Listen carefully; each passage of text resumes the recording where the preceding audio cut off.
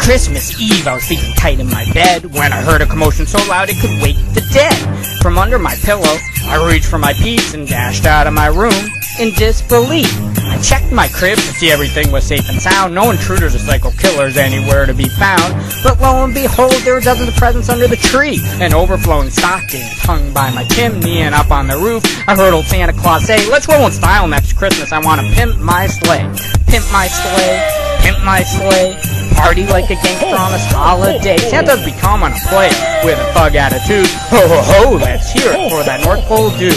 It's finally time for Saint Nick to get a new ride, a tricked out sleigh mobile in which he can really take pride. He'll fly through the night with his lights a-flashing, setting all the trends in Yuletide fashion, carrying around that sack of toys that cops may even think he's looting, or bring him in for questioning about a local sleigh by shooting from his stuffy old image. Santa wants to break away, now he buys all his workshop supplies on eBay.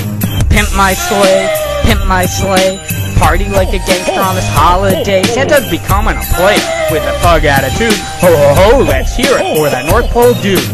Santa's new transportation will GPS and a phone.